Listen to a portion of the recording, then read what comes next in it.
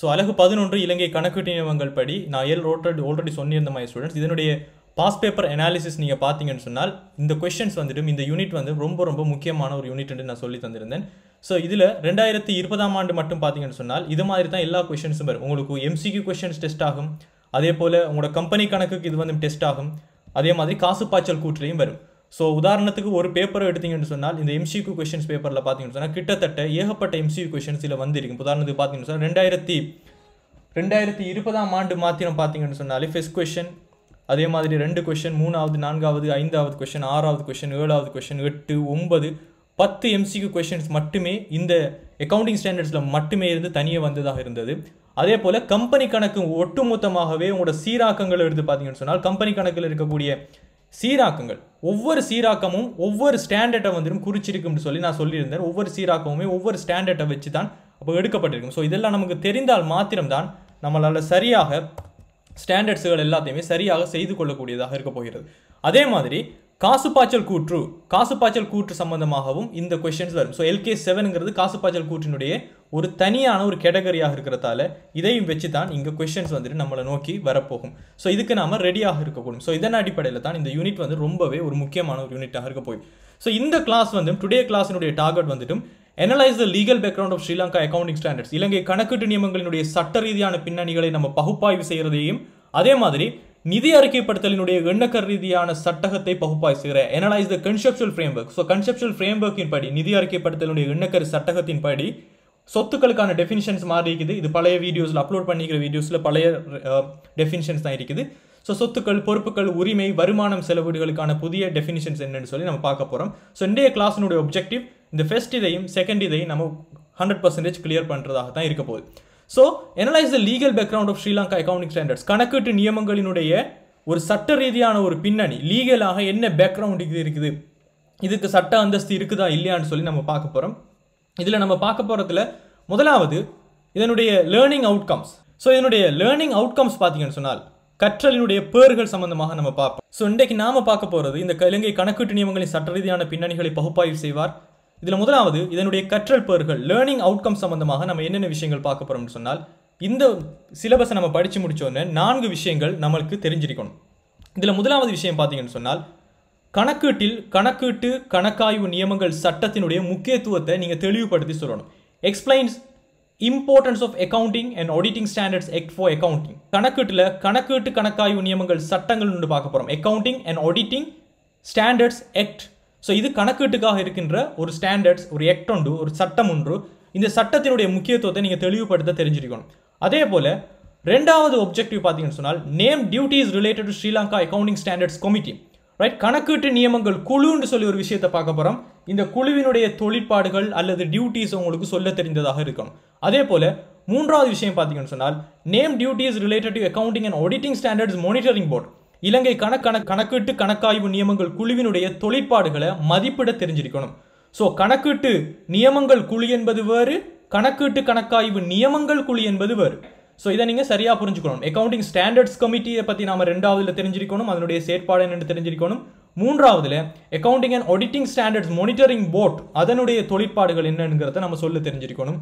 அதே மாதிரி name duties related institute of chartered accountants of Sri Lanka, இலங்கை பட்டய கணக்காளர் நிறுவனத்தினுடைய தொழிற்பாடுகளை நீங்க குறிப்பிடக்கூடியதாக இருக்கணும். ஸோ இது அழகுக்கான எண்ணக்கரில் இதனுடைய யூனிட் கான்செப்டை பற்றி நம்ம பார்த்தோம்னு சொன்னால் இந்த யூனிட்ல என்னென்ன விஷயங்கள் எல்லாம் நம்ம பார்க்கறதுக்கு இருக்கோம்னு சொல்லி பாருங்க. ஸோ இலங்கை கணக்கீட்டு நியமங்கள் அதனுடைய அறிமுகம் சம்பந்தமாக நம்ம பார்க்கணும். ரைட், இலங்கை கணக்கீட்டு நியமம் என்றால் என்ன, அக்கவுண்டிங் ஸ்டாண்டர்ட்ல என்னத்தை குறிப்பிடுறாங்க. அதே போல இதுல கற்க வேண்டிய துறையில இதனுடைய நோக்கம் சம்பந்தமாக பார்ப்போம், இதனுடைய ஒப்ஜெக்டிவ். ஸோ இன்ட்ரடக்ஷன் பார்ப்போம், அதனுடைய அறிமுகம். இந்த இன்ட்ரடக்ஷன்ல தான் recommendations in order to income quality of data used in financial reporting. நிதி அறிக்கைப்படுத்தலின் போது தகவல்களினுடைய தர ரீதியான பண்புகளை உயர்த்துவதற்கான வழிகாட்டல்களையும் ஆலோசனைகளையும் நீங்க ரெக்கமெண்ட் பண்ணணும். In order to increase the quality of the data used in financial report. இதுல இன்கம் இருக்குது, it should be increase. Right, financial ரிப்போர்ட்டிங்ல use பண்ணக்கூடிய தகவல்களினுடைய குவாலிட்டியை நீங்க அதிகரிக்கிறேன்னு சொன்னால் என்னென்ன விஷயங்களை நீங்க செய்யணுங்கிறதுக்கான இன்ட்ரடக்ஷன். அதே போல கற்க வேண்டிய துறைகளில் area to be focus, objectives பார்க்கணும். ரைட், இலங்கை கணக்கீட்டு நியமத்தினுடைய நோக்கம் என்ன, நம்மளோட பாட விடயம், இலங்கை கணக்கீட்டு நியமத்தோட ஸ்கோப் என்ன, நாம என்னென்ன விஷயங்களை தெரிஞ்சிருக்கணும், நம்மளோட பாடத்தினுடைய உள்ளடக்கம் என்னென்ன விஷயங்களை கண்டென்ட் இருக்கணும், அதே போல டெஃபினிஷன்ஸ் வரைவிலக்கணங்கள் என்ன, கணக்கீட்டு படிமுறைகள் அக்கவுண்டிங்கினுடைய பிராக்டிசஸ் என்ன விஷயங்களுக்கு எவ்வாறு செய்யணும், LKS 2 என்ன மாதிரி செய்யற, SLFRS 15 என்ன மாதிரி செய்யக்கூடிய அக்கவுண்டிங் பிராக்டிசஸ் எல்லாத்துலையும் பார்க்கணும். அதே போல வெளிப்படுத்தல்கள் எல்லா ஸ்டாண்டர்ட்லையும் டிஸ்க்ளோஷர் நம்ம பார்க்கணும். ஸோ எல்லா ஸ்டாண்டர்டினுடைய ஒப்ஜெக்டிவ் என்ன, அதனுடைய ஸ்கோப் என்ன, அதனுடைய கண்டென்ட் என்ன, டெஃபினிஷன் என்ன, அக்கவுண்டிங் பிராக்டிசஸ் என்ன, டிஸ்க்ளோஷர் என்னன்னு சொல்லி இந்த கற்க வேண்டிய துறைகளை நம்ம பார்க்கக்கூடியதாக இருக்கணும். அதே போல சட்ட பின்னணியை பார்த்தோம்னு சொன்னால் establishment of institute of chartered accountants of Sri Lanka இன் 1959 1959 ஆண்டு இலங்கை பட்டய கணக்காளர் நிறுவனம் அறிமுகப்படுத்தப்படுகிறது. ஸோ இது ஒரு சட்ட ரீதியான ஒரு நிறுவனம். அதே மாதிரி Sri Lanka accounting and auditing standards act number 15 of 1995 1995 ஆண்டில் 15ஆம் இலக்க கணக்கீட்டு கணக்காய்வு நியமங்கள் சட்டம் வந்து அறிமுகப்படுத்தப்படுகிறது. ஸோ இந்த லீகல் பேக்ரவுண்ட் சம்பந்தமாக நம்ம ஆராய்ந்து பார்க்கணும். அதே மாதிரி சரியான நிதி அறிக்கைப்படுத்தலுக்கு முறையான கணக்கீட்டு கட்டுப்பாட்டுக்கும் தேவையான வழிகாட்டல்களையும் ஆலோசனைகளையும் வழங்குறோம். இதுல நாம LKS 1 preparation of financial statements நிதி அறிக்கைகளை முன்வைத்தல் சம்பந்தமாக நம்ம படிப்போம். LKS 2 இன்வென்ட்ரிகள் இருப்புகள் சம்பந்தமாக நம்ம பார்ப்போம். LKS 7 cash flow statement சம்பந்தமாகவும், LKS 8 changes in accounting estimates, accounting policies and errors கணக்கீட்டினுடைய கொள்கைகள், accounting policies கணக்கீட்டினுடைய மதிப்பீட்டு மாற்றங்கள், accounting estimates, அதே போல முன்னைய கால வழுக்கல் என்று சொல்லக்கூடிய accounting errors சம்பந்தமாக நம்ம படிப்போம். ரைட். இதற்கு பிறகு LKS 10 events after the reporting period அறிக்கையிடும் காலத்துக்கு பின்னரான நிகழ்வுகள் சம்பந்தமாக படிப்போம். தென் LKS 16 property plan and equipment ஆதன பொறிமாற்று உபகரணங்கள். தென் SLFRS 16 இதுதான் இதனுடைய சரியான வேர்ட். ஓகே, SLFRS 16 இருக்க போகிறது. ரைட். ஸோ இதில் குத்தகை சம்பந்தமாக பார்ப்போம். முன்னே LKS 17 இருந்தது, இப்போது இது SLFRS 16 இருக்க போகிறது. அதே போல SLFRS 15 இது new name. Okay, Sri Lanka financial reporting standards new standard SLFRS 15 அதில் வரக்கூடிய வருமானங்கள் சம்பந்தமாக நம்ம பார்ப்போம். ரெவென்யூஸ் எப்படி ரெகனைஸ் பண்ணுறது. அதே போல LKS 37 இதில் provision contingent liabilities and assets ஏற்பாடுகள் என்று சொல்லக்கூடிய ப்ரொவிஷன்ஸ், நிகழத்தக்க பொறுப்புகள் என்று சொல்லக்கூடிய கண்டிஞ்சன்ட் லைபிலிட்டிஸ், அதே போல நிகழத்தக்க சொத்துக்கள் என்று சொல்லக்கூடிய கண்டிஞ்சன்ட் அசெட் சம்பந்தமாக நம்ம பார்ப்போம். ரைட். ரைட். கணக்கீட்டு நியமங்கள் அக்கவுண்டிங் ஸ்டாண்டர்ட்ஸ்ங்கிற வேர்டால நீங்க என்னதை புரிஞ்சுக்கொள்றீங்க? Shall I get answers, quick answers please. கணக்கீட்டு நியமங்கள் அக்கவுண்டிங் ஸ்டாண்டர்ட் என்று உங்கள்கிட்ட சொல்லப்பட்டால் என்ன புரியுது உங்களுக்கு? ரூல்ஸ். கரெக்ட். ரூல்ஸ் சொல்லலாம். ஒரு ரூல்ஸ் போட்டு வச்சுக்கிறாங்க, இப்படித்தான் செய்யணும்னு சொல்லி. ரைட். கரெக்ட். ரூல்ஸ் நம்ம சொல்லலாம். ஸோ சிம்பிளா இந்த அண்டர்ஸ்டாண்டிங்கோட சரியாக நம்ம எழுதக்கூடியது கணக்கீட்டு எண்ணக்கருவும் நியமமும். கணக்கீட்டு எண்ணக்கருவும் நியமமும் ஒன்று கிடையாது ஆயிஷா. கணக்கீட்டு நியமம் என்பது அக்கவுண்டிங் ஸ்டாண்டர்ட், கணக்கீட்டு எண்ணக்கரு என்பது அக்கவுண்டிங்கினுடைய கன்செப்ட். அதாவது சட்டப்படி எல்லா நிறுவனங்கள் ஸ்பெசிஃபைட் பிசினஸ் என்டர்பிரைசஸ் எல்லாமே கணக்கீட்டு நியமங்களை பின்பற்றணும். பட் கணக்கீட்டு எண்ணக்கர்கள் என்பது பின்பற்றலாம், பின்பற்றாமல் போகலாம். எண்ணக்கர் என்பது ஒரு ட்ரெடிஷன், இப்படித்தான் செய்யணும். ஸோ கணக்கீட்டு நியமங்கள் என்றால் என்ன? அக்கவுண்டிங் ஸ்டாண்டர்ட்ஸ் சொன்னால் என்னன்னு பார்த்தீங்கன்னு சொன்னால் எந்த ஒரு வணிகத்தினதும் நிதி செயற்பாடு, அவங்களுடைய ஃபைனான்சியல் பெர்ஃபார்மன்ஸ், அதே போல நிதி நிலைமை ஃபைனான்சியல் பொசிஷனை தொடர்பாடல் செய்வதற்கான ஒரு மொழிதான் கணக்கீடு. இது நாம ஒரு யூஸ்வலாக ஒரு அக்கவுண்டிங்னு சொன்னால் என்னன்னு கேட்டீங்கன்னு சொன்னால் எந்த ஒரு பிஸ்னஸ் ஆகட்டும் அவங்களோட ஃபைனான்சியல் பெர்ஃபார்மன்ஸ், வணிகத்தினுடைய நிதி செயற்பாடு அல்லது நிதி பெறுபாடு. ரைட். நிதி செயற்பாடு நிதி பெறுபாடு என்று எதை சொல்லுவோம்? நிதி செயற்பாடு என்றால் என்ன ஸ்டூடெண்ட்ஸ்? ஃபைனான்சியல் பெர்ஃபார்மன்ஸ் என்றால் என்ன? இலாப நட்டங்கள். கரெக்ட். ரைட். ப்ராஃபிட். ப்ராஃபிட்டை தான் நாம ஒரு நிறுவனத்தினது நிதி செயற்பாடு, நிதி பெறுபாடு, செயற்பாட்டு பெறுபாடு என்றெல்லாம் சொல்லுவோம். அதே போல நிதி நிலைமை என்பது என்ன? Financial position. ஒரு நிறுவனத்தினது சொத்துக்கள், பொறுப்புகள், உரிமை, பேலன்ஸ் ஷீட்ல வரக்கூடிய ஐட்டம்ஸ் எல்லாத்தையுமே நம்ம நிதி நிலைமை என்று சொல்லுவோம். ப்ராஃபிட் அண்ட் லாஸ்ல வரக்கூடிய ஐட்டம்ஸ் எல்லாத்தையுமே நாம நிதி செயற்பாடு, செயற்பாட்டு பெறுபாடு, ஆபரேஷனல் பெர்ஃபார்மன்ஸ் இந்த மாதிரியான வேர்ட்ல சொல்லுவோம். இது எல்லாத்தையுமே கம்யூனிகேஷன் பண்றதுக்கான ஒரு லாங்குவேஜ் தான் நம்முடைய அக்கவுண்டிங். பேலன்ஸ் ஷீட் என்ன, ப்ராஃபிட் அண்ட் லாஸ் என்ன, அதுக்குன்னு சொல்லி ஒரு லாங்குவேஜ். ரைட்.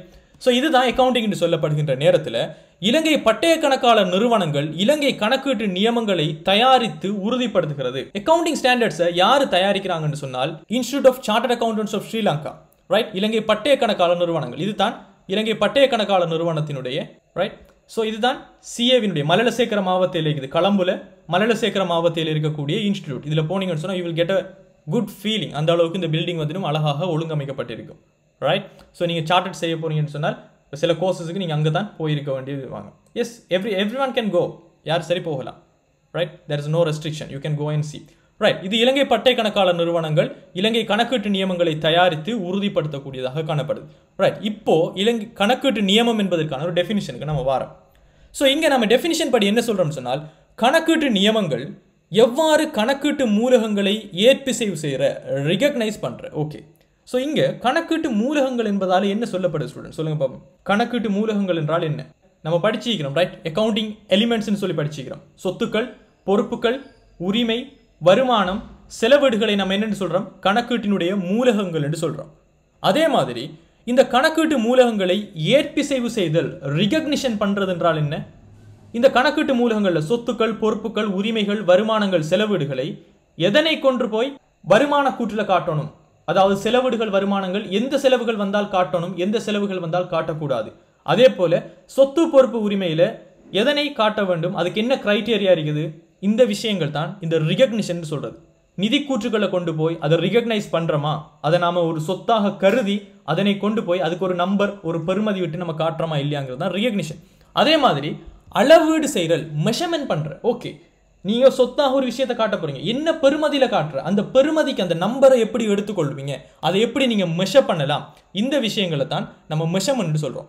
அதே மாதிரி ட்ரீட்மெண்ட், எப்படி கையாளுற. ரைட், ஒரு சொத்து இருக்குது, ஒரு பெருமான தேய்வு இருக்குது, இந்த சொத்துக்கு இப்படித்தான் நீங்க பெருமான தேய்வு செய்யணும், இந்த மாதிரி இந்த ட்ரீட்மெண்ட் எல்லாம் சொல்லப்பட்டிருக்கும்.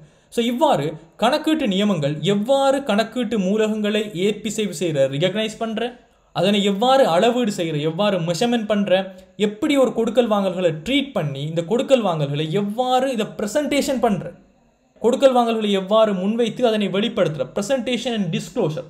ஒரு கொடுக்கல் வாங்கல்களுக்கு என்னென்ன விஷயத்தை சொல்லணும், நோட்ஸாக என்னென்ன விஷயங்களை கொடுக்கணும், குறிப்புகளாக நிதி கூற்றுகள் என்னென்ன விஷயங்களை கொடுக்கணும், அதை எவ்வாறு பிரசன்டேஷன் பண்ற, என்ன ஃபார்மேட்டில் கொடுக்கணும், போன வருஷத்துல டேட்டாவை காட்டுறதா இல்லை காட்டாமல் விடுறதா, இந்த மாதிரியான எல்லா விஷயங்களையும் முன்வைக்கிற ஒரு விஷயத்தை தான் நம்ம கணக்கீட்டு நியமம்னு சொல்றோம்.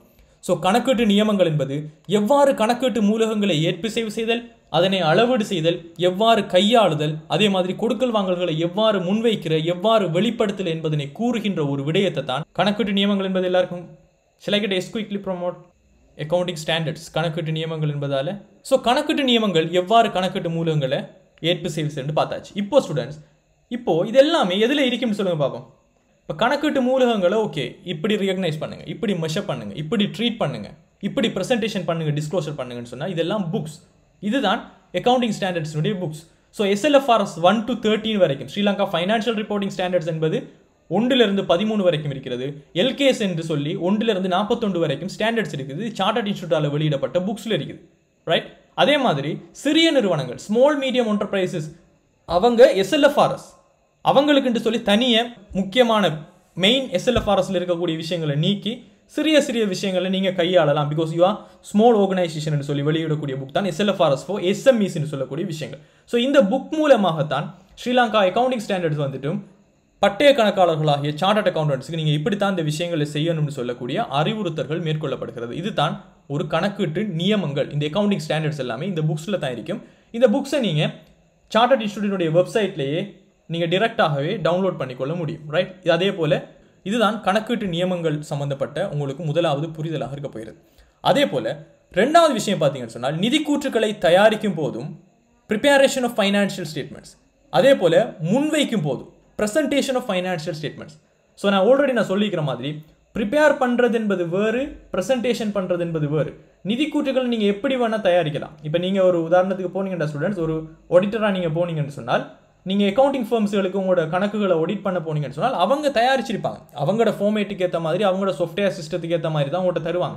ஆனால் ப்ராக்டிக்கலாகவே நீங்கள் தான் SLFRS ஃபார்மேட்ஸ், ரைட், IFRS ஃபார்மேட்டுக்கு ஏற்ற மாதிரி மறுபடியும் நீங்கள் எடுத்து அதில் நம்பர்ஸை போட்டதுலேருந்து ஃபொண்ட சைஸை தீர்மானிக்கிறதுலேருந்து என்ன ஃபொண்டு யூஸ் பண்ணணும், எவ்வளவு கெப் பிரிக்கணும், இது எல்லாத்தையுமே SLFRSக்கு ஏற்ற மாதிரி, IFRSக்கு ஏற்ற மாதிரி மறுபடியும் நீங்கள் ப்ரிப்பேர் பண்ண வேண்டும்.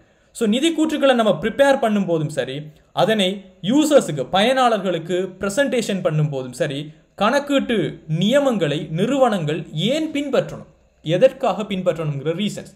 இதில் 2 ரீசன்ஸ் மெயின் ரீசன்ஸாக காணப்படும். ஒன்று, maintain the quality in financial statements. நிதி கூற்றுக்களில் ஒரு குவாலிட்டி இருக்கணும். அந்த குவாலிட்டியை நம்ம மெயின்டைன் பண்ணணும்னு சொன்னால், நாம நிதி கூற்றுக்களை தயாரிக்கும் போது அக்கவுண்டிங் ஸ்டாண்டர்ட்ஸை பின்பற்றி தயாரிச்சிருந்தா தான் அந்த நிதி கூற்றுக்களை காணப்படுகின்ற நிதி தகவல்களுக்குன்னு சொல்லி ஒரு குவாலிட்டி ஒன்று உருவாகும். அதே போல 2வது ரீசன், மெயின்டைன் கன்சிஸ்டன்சி இன் ஃபைனான்சியல் ஸ்டேட்மெண்ட்ஸ். நிதி கூற்றுக்களின் ஓரினத்தன்மையை அல்லது நிலையான தன்மையை பேணுவதற்கு நிறைய கம்பெனிகள், நிறைய நிறுவனங்கள் உலகளாவிய ரீதியிலும் இலங்கையில சர்வதேச ரீதியாகவும் தேசிய ரீதியாகவும் இருக்குது. ஸோ இவங்க எல்லாருமே கணக்கீட்டு நியமங்களை பின்பற்றி தயாரிக்கும் போது அவங்க எல்லாருமே ஒரே விஷயத்தை தான் சொல்ற மாதிரி இருக்கும். உதாரணத்துக்கு ஆதனம் பொறிமாற்று உபகரணங்களாக இருந்தால் அந்த ஆதனம் பொறிமாற்று உபகரணங்கள் சம்பந்தப்பட்ட மாதிரி எல்லாருமே ஒரே நடைமுறைகளை பின்பற்றி தான் இப்படி தான் பெருமானம் தேர்வு செய்யப்படுகிறது, இதை மாதிரி தான் நாங்கள் சார்ட்டை காட்டுவோம்னு சொல்றதால it's easy for investors to understand quickly, எல்லாமே ஒரே ஃபார்மேட்டில் இருக்கிறதா. ஸோ இந்த ரெண்டு விஷயங்கள் தான் நிதி கூற்றுக்களை தயாரிக்கும் போதும் சரி.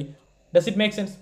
ஏன் நாம நிதி கூற்றுக்களை தயாரிக்கும் போது அக்கவுண்டிங் ஸ்டாண்டர்ட்ஸை பின்பற்றணும்? ஒன்று குவாலிட்டியை மெயின்டைன் பண்ணணும், அதே போல் கன்சிஸ்டன்ட் சொல்லக்கூடிய நிலையான தன்மையை நம்ம பண்ணுறதுக்கு. ஓகே, இப்போ குவாலிட்டி, மெயின்டைன் த குவாலிட்டி இந்த ஃபைனான்சியல் ஸ்டேட்மெண்ட் சொல்லும்போது தான் இதில் ரெண்டு விதமான தர ரீதியான பண்புகளை நம்ம பார்க்குறோம்.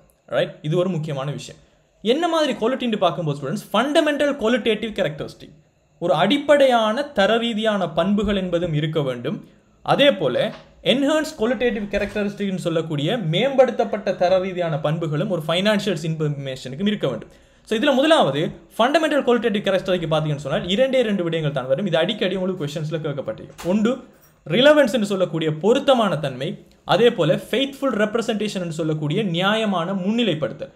ஸோ உங்கள்கிட்ட கொஸ்டின் கேட்கப்பட்டால் நிதி கூற்றுக்களினுடைய அடிப்படை தர ரீதியான பண்புகள் எது என்று சொல்ல கொண்டால் இது இரண்டு விடயங்கள் மாத்திரம் தான் வரும். ஒன்று ரிலவன்ஸ், அடுத்தது ஃபெய்த்ஃபுல் ரெப்ரசன்டேஷன், பொருத்தமான தன்மை, அதே போல நியாயமான முன்னிலைப்படுத்தல். இது இரண்டு தான் ஒரு நிதி கூற்றுக்களினுடைய அடிப்படையான தர ரீதியான பண்புகளாக நம்ம பார்க்கிறோம். அதே மாதிரி என்ஹான்ஸ் குவாலிட்டேட்டிவ் கேரக்டரிஸ்டிக், மேம்படுத்தப்பட்ட தர ரீதியான பண்புகள் பார்த்தீங்கன்னு சொன்னால் 4 விடயங்களை பார்க்கலாம். ரைட், ஒன்று முதலாவது நம்ம பார்த்தோம்னு சொன்னால் கம்பேரபிலிட்டியை நம்ம சொல்லலாம். ஃபர்ஸ்ட் ஒன், ரைட், கம்பேரபிலிட்டியை நம்ம சொல்லலாம்.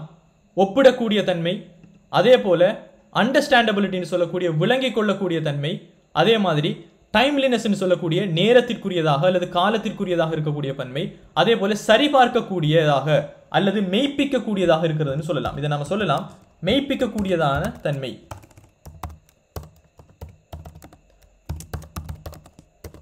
மெய்ப்பிக்கக்கூடியதாக இருத்தல். ரைட், ஸோ இந்த 4 பண்புகளும் தான் ஒரு என்ஹான்ஸ்ட், இந்த மேம்படுத்தப்பட்ட தர ரீதியான பண்புகள். இதுக்கு நாம ஒரு நிமோனிக் ஒன்று உருவாக்கினோம்னு சொன்னால் we can say this CUTV, cut V ன்னு சொல்லி ஞாபகம் வச்சுக்கொள்ளுங்க. because of why? C for comparability, ஒப்பிடக்கூடிய தன்மை, U for understandability, விளங்கிக் கொள்ளக்கூடிய தன்மை, T for timeliness, நேரத்திற்கு அல்லது காலத்திற்குரியதாக இருத்தல், V for verifiability, சரிபார்க்கக்கூடிய மெய்ப்பிக்கக்கூடிய தன்மை. ரைட், ஸோ இதுதான் நிதி கூற்றுகளினுடைய தர ரீதியான பண்புகளில் அடிப்படை தர ரீதியான பண்புகளும் மேம்படுத்தக்கூடிய பண்புகள் எது, அடிப்படையான தர ரீதியான பண்புகள்னு சொல்லி எல்லாத்தையுமே மிக்ஸ் பண்ணி தரும்போது உங்களால் ஆன்சர் பண்ண எளிமையாக இருக்குமா? All of you shall I get S quickly?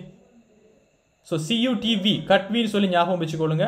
Comparability, அண்டர்ஸ்டாண்டபிலிட்டி, டைம்லினஸ், வெரிஃபைபிலிட்டிஸ், these are enhance qualitative characteristic. பேசிக்ஸாக அடிப்படையான தர ரீதியான பண்புகளில் relevance and faithful representation. Right, so these are the things. அதே மாதிரி அடுத்த விஷயம் பார்த்தீங்கன்னு சொன்னால் கணக்கீட்டு நியமங்களோடு தொடர்புடைய சட்டங்கள், லீகலாக நம்முடைய அக்கவுண்டிங் ஸ்டாண்டர்ட்ஸோட என்னென்ன சட்டங்கள் வந்துட்டு இங்கே தொடர்புபடுதுன்னு சொல்லி பார்த்தீங்கன்னு சொன்னால் முதலாவது மிக மிக மிக முக்கியமான சட்டம், இதை பற்றி அடிக்கடி தொடர்ந்து கொஸ்டின்ஸ் வந்து அதில் ஒன்று தான் accounting and auditing standards act number 15 of 1995, 1995ஆம் ஆண்டு 15ஆம் இலக்க கணக்கீட்டு மற்றும் கணக்காய்வினுடைய நியமங்கள் சட்டம். ரைட், இந்த சட்டத்தை நீங்கள் முக்கியமாக ஞாபகம் வச்சுக்கிருக்கணும். Accounting and auditing standards act number 15 of 1995, 1995ஆம் ஆண்டு 15ஆம் இலக்க கணக்கீட்டு மற்றும் கணக்காய்வினுடைய நியமங்கள் சட்டம். ரைட், ஸோ இந்த சட்டத்தினுடைய முக்கியத்துவம் என்னன்னு சொல்லி பார்த்தீங்கன்னா ஸ்டூடெண்ட்ஸ், இச்சட்டத்தின் கீழ் இலங்கை கணக்கீட்டு மற்றும் கணக்காய்வு நியமங்கள் கண்காணிப்பு குழு ஒன்று உருவாக்கப்பட்டது. SLAA SMBன்னு சொல்லுவோம். சுருக்கமாக நீங்கள் ஞாபகம் வச்சுக்கொள்ளணும்னு சொன்னால் SLAA SMB, Sri Lanka accounting and auditing standards monitoring board, கணக்கீட்டு கணக்காய்வு நியமங்கள் கண்காணிப்பு குழு. இந்த குழு உருவாக்கப்பட்டிருப்பது இந்த 1995ஆம் ஆண்டு 15ஆம் இலக்க கணக்கீட்டு மற்றும் கணக்காய்வு நியமங்கள் சட்டத்தின் கீழே Sri Lanka accounting and auditing standards monitoring board ஒன்று உருவாக்கப்பட்டிருக்குது. ஸோ இந்த போர்டு என்ன செய்வாங்கன்னு சொன்னால் இவங்க தான் மேற்பார்வைகளை மேற்கொள்வாங்க. இதுதான் இவங்களுடைய symbol, Sri Lanka accounting and auditing standards monitoring போர்டினுடைய symbol. So நீங்கள் பார்க்கலாம் SLAASMB.gov.lk. ஸோ இந்த வெப்சைட்டில் போனீங்கன்னா இதில் உங்களுக்கு இருக்கும். ஸோ இதில் நிறைய விஷயங்களை நீங்கள் பார்த்துக்கொள்ளக்கூடியதாக இருக்கும். இந்த வெப்சைட்டில் போனீங்கன்னு சொன்னால் enhancing reliability, quick links, Sri Lanka accounting standards உங்களுக்கு தேவையான எல்லா accounting standardsையும் நீங்க டவுன்லோட் பண்ணி பார்க்கணும்னு சொன்னா இதுல போய் பார்த்துக்கலாம். Auditing standards Sri Lankaவினுடைய auditing standards எல்லாமே இதுல இருக்கும். Programs on enhancing audit quality auditinனுடைய quality ஆரம்பிக்கிறதுக்கான விஷயம். அதேபோல FAQs frequently asked questions சம்பந்தப்பட்ட விஷயங்கள் இருக்கும். ஸோ இது ஒரு முக்கியமான உங்களுக்கு எல்லாருக்கும் ஒரு அக்கவுண்டிங் ஸ்டூடெண்ட்ஸுக்கு வரக்கூடிய முக்கியமான நியூஸாக இருக்கும். உதாரணத்துக்கு பார்த்தீங்கன்னா ஸ்டூடெண்ட் ஸ்ரீலங்கா அக்கவுண்டிங் ஸ்டாண்டர்ட்ஸை கிளிக் பண்ணிங்கன்னு சொன்னால் ரைட் இதில் அக்கவுண்டிங் ஸ்டாண்டர்ட்ஸினுடைய வெப்சைட் ஸ்ரீலங்காவினுடைய வெப்சைட்டுக்கு இது போகுது ரைட். அதே போல் ஸ்ரீலங்கா ஆடிட்டிங் ஸ்டாண்டர்ட்ஸை கிளிக் பண்ணிங்கன்னு சொன்னால் then again it's going to ஸ்ரீலங்காவினுடைய வெப்சைட்டுக்கு போகுது ரைட். ஸோ இதில் ஸ்பெசிஃபைட் பிஸ்னஸ் என்டர்பிரைஸ் இன்றைக்கு நாம இது சம்பந்தமாக பார்ப்போம் ரைட். குறிப்பிட்ட வணிக நிறுவனங்கள் என்று சொல்லக்கூடிய ஸ்பெசிஃபைட் பிஸ்னஸ் என்டர்பிரைசஸ் சம்பந்தமாக. ஸோ இதில் என்னென்ன வணிகங்கள் வரும் என்று சொல்லப்படுவது இதில் போய் பார்த்தீங்கன்னு சொன்னால் ஸ்ரீலங்கா என்டர்பிரைஸில் இந்த நிறுவனங்கள் மாத்திரம் தான் நாம் இன்றைக்கு இந்த சாப்டரில் பார்ப்போம். The following have been defined as a specified business enterprise by the act of the regulations made under the act. So இந்த ஆக்டுக்கு கீழே companies licensed under the banking act right வங்கி சட்டத்தின் கீழே பதிவு செய்யப்பட்டது இவங்க எல்லாருமே கணக்கீட்டு நியமங்களை பின்பற்றணும்.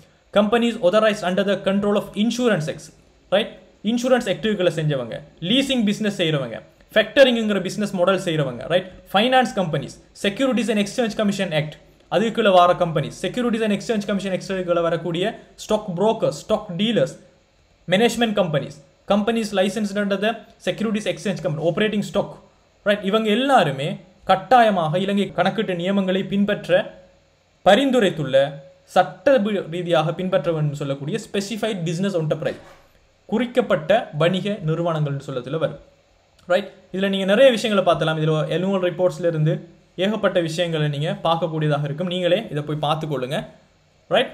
ஸோ இதுதான் Sri Lanka accounting auditing standards monitoring போர்டினுடைய website, அதனுடைய சிம்போல் இதுதான். ஸோ அடுத்த விஷயம், எந்த நிறுவனங்கள் கட்டாயமாக இலங்கை கணக்கீட்டு நியமங்களை பின்பற்ற வேண்டும் என 1995ஆம் ஆண்டின் 15ஆம் இலக்க கணக்கீட்டு மற்றும் கணக்காய்வு நியமங்கள் சட்டம் வலியுறுத்து. இப்போ தான் நம்ம அதை பார்த்துட்டு வந்தோம்.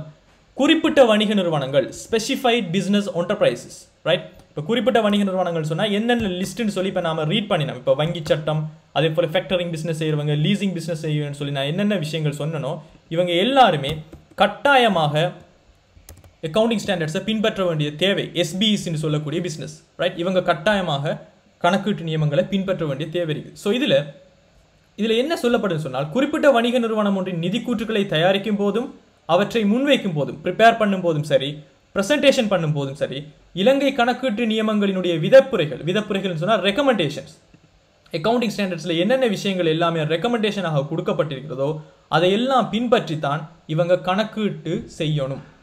The Sri Lanka Accounting and Auditing Standards Monitoring Board has the power to examine whether the Sri Lanka accounting standards have been adhered to in preparation accounting statements of a specified business enterprises. Right? குறிப்பிடப்பட்ட வணிக நிறுவனங்கள் accounting ஸ்டாண்டர்ட்ஸை follow பண்ணுறாங்களா இல்லையா என்பதை அவங்க ஆராய்வு செஞ்சு அதுக்கான ஆராய்வு செய்யப்பட்டு அதன்படி அவங்க நடக்கலன்னு சொன்னால் நடவடிக்கைகளை எடுப்பதற்கான பவர் வந்துட்டும் இந்த மானிட்டரிங் போர்டுக்கு, Sri Lanka accounting and auditing standards monitoring போர்டுக்கு இந்த சட்டத்தின் கீழே 1995ஆம் ஆண்டு 15ஆம் ஆண்டு கணக்காய்வு சட்டத்தின் கீழே அதிகாரம் வழங்கப்படுகிறது. குறிப்பிட்ட வணிக நிறுவனங்கள் என்பது என்னென்னு புரியுதா? நம்ம பார்த்தோம் லிஸ்ட். இப்போ வங்கி சட்டத்துக்குள்ள பதிவு செய்யப்பட்டது, அதே போல லீசிங் குத்தகை பிசினஸ் செய்யறவங்க, ஃபைனான்ஸ் கம்பெனிஸ், அதுதான் ஸ்பெசிஃபைட் பிசினஸ் என்டர்பிரைஸ். அதனுடைய லிஸ்ட் உங்களுக்கு வெப்சைட்ல இருக்குது. குறித்தன்னு சொல்லலாம், குறித்த வணிக நிறுவனங்கள் அல்லது குறிப்பிட்ட வணிக நிறுவனங்கள். இந்த விஷயம் புரிதல இருக்கும். Shall I get a quickly please?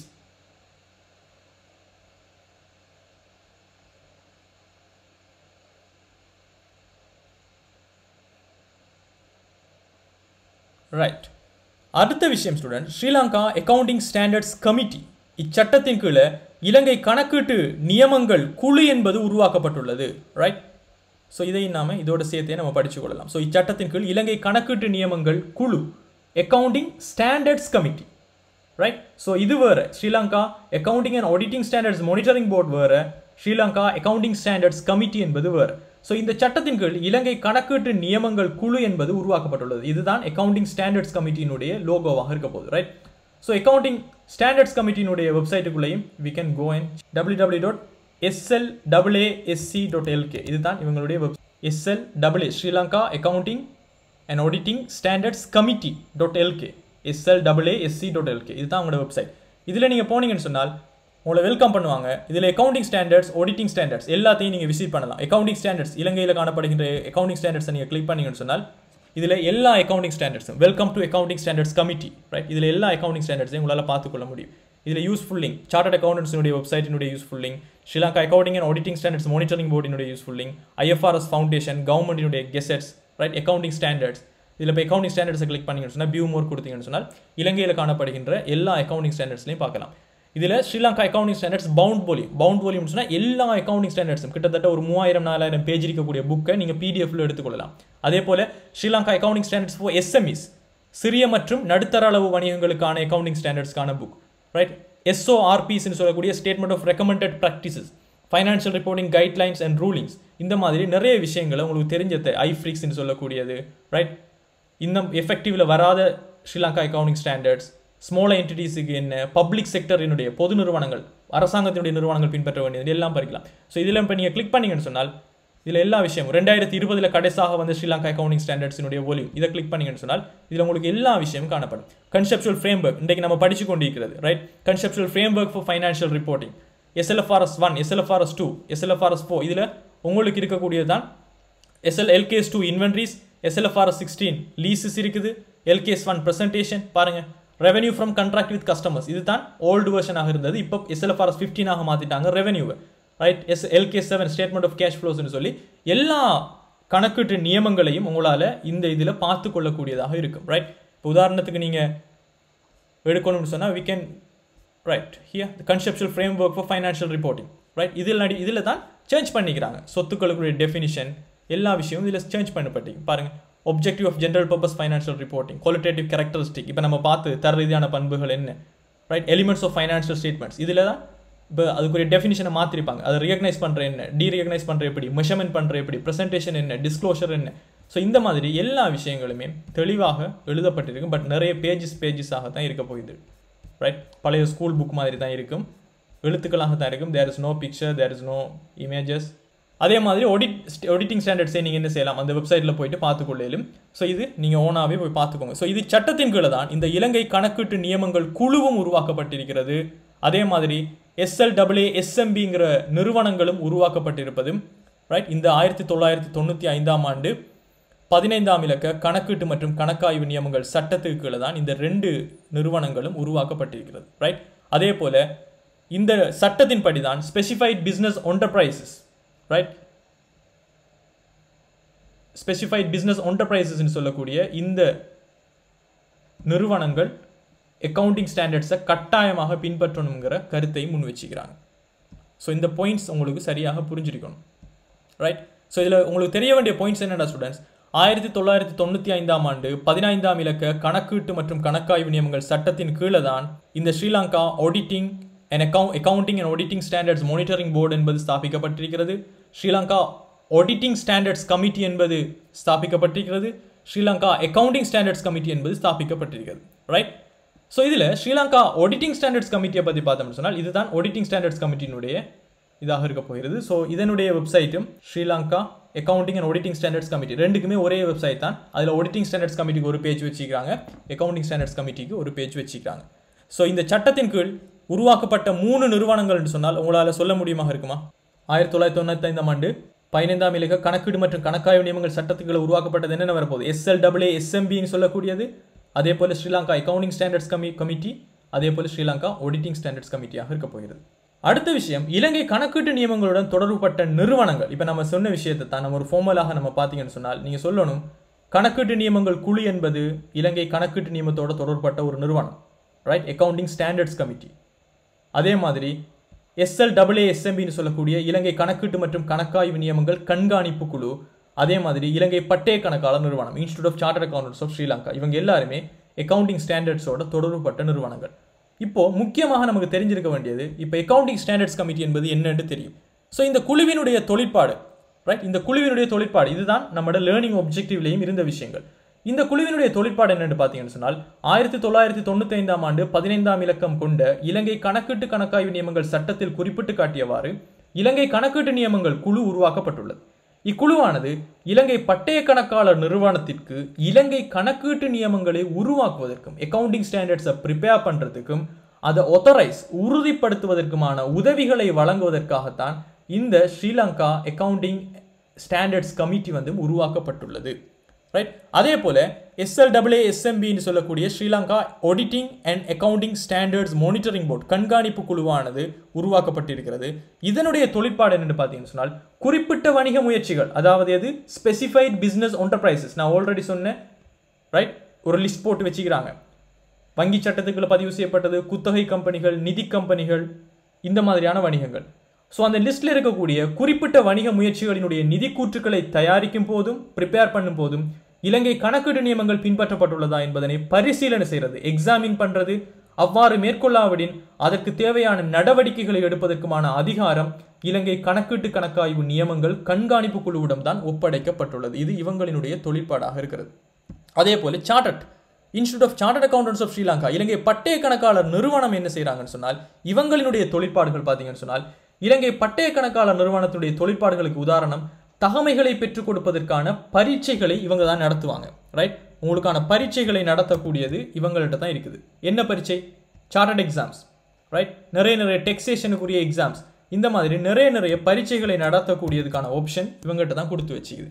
So இலங்கை பட்டய கணக்காளர் நிறுவனத்தினுடைய தொழிற்பாடுகளில் முதலாவது உங்களுக்கான குவாலிஃபிகேஷனை பெற்றுக்கொள்வதற்கான எக்ஸாம்ஸை நடத்துவாங்க. AAT வந்துட்டு சார்ட்டர்ட் நிறுவனத்தினுடைய ஒரு சப்சிடியரி கம்பெனி. சார்ட்டர்ட் CA இன்ஸ்டிடியூட்கள் இருக்கக்கூடிய ஒரு சப்சிடியரிஸ் கம்பெனிஸ் தான் AAT. அதனால தான் AAT செஞ்சவங்களுக்கு சார்ட்டர்ட்ல வந்து என்ன செய்யறாங்க, லெவல் 2 வரைக்கும் நீங்க செய்ய தேவையில்லை. லெவல் 2ல 2 சப்ஜெக்டை மாத்திரம் செஞ்சாலே நீங்க லெவல் 2க்கு செமி குவாலிஃபைடா மாறுவீங்க. அதனால தான் நம்ம ஸ்டூடெண்ட்ஸுக்கு AAT செய்யுங்கன்னு சொல்றது.